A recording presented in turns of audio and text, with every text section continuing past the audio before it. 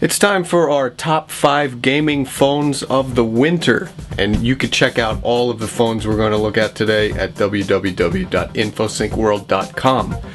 Now, before we begin, we're looking at fast processors, good graphic chips, and nice big screens. So without stomping any more mushrooms, let's start with the Samsung Focus, our number 5 pick for top gaming phone. This is a Windows Phone 7 that brings a Super AMOLED LED screen to the table. It has the Xbox Live Store, and the phone is exceedingly sleek. It runs Windows Phone 7 OS, so you're greeted to the entire Microsoft experience.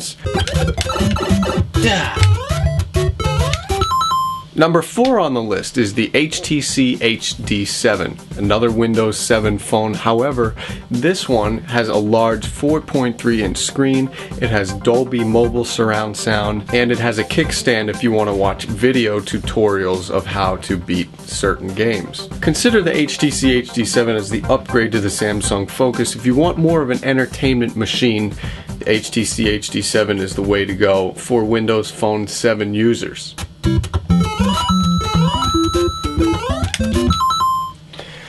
Number 3 on the list, we have the iPhone 4. That's right in the middle, and the reason is because the iPhone 4, despite its Retina displays, beautiful Retina display, and its fantastic iTunes store, the iPhone 4 still is a few notches behind the Android revolution that is strongly stomping Goombas through the USA right now.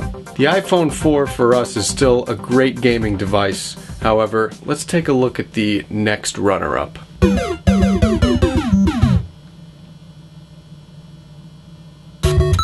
Well, that sucked.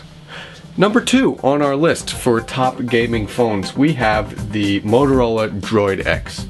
With a giant 4.3-inch FWVGA screen, HDMI terminal, an Android market, the Droid X is just a gaming powerhouse. It's very quick, it has a 1 GHz OMAP processor, and it runs Need for Speed like an SOB.